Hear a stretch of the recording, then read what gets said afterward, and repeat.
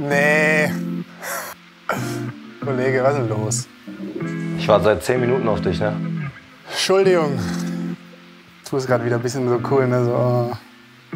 Ich freue mich aber echt nächste Woche, dich zu sehen. Es geht heute Abend. Julian Brandt und Kai Havertz. Wiedersehen auf der internationalen Fußballbühne als Gegner.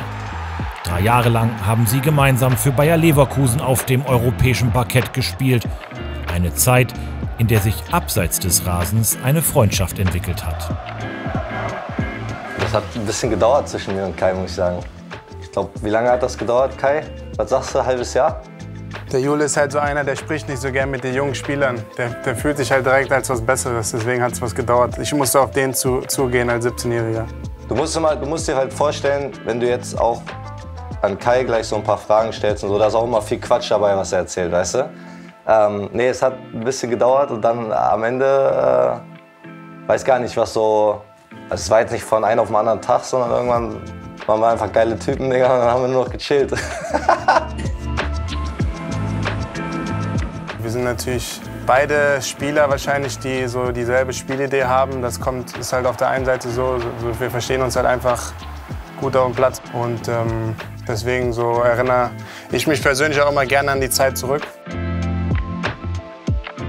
Eigentlich schon fast schade, wenn man so zurückguckt, weil wir eigentlich schon fast irgendwie zu wenig Zeit miteinander verbracht haben, die Wege auseinandergegangen.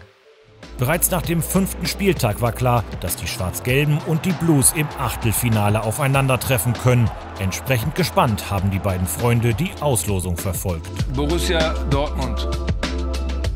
Borussia will face Chelsea. Jule hat mir geschrieben, weil ich hatte Training, glaube ich.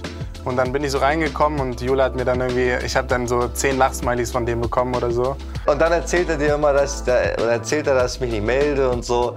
Hier, das ist der beste Beweis. Weil wir haben vorher halt immer gealbert, so bei der Nationalmannschaft, so wäre geil, wenn wir gegeneinander spielen. Ja, und jetzt freuen wir uns, glaube ich, drauf.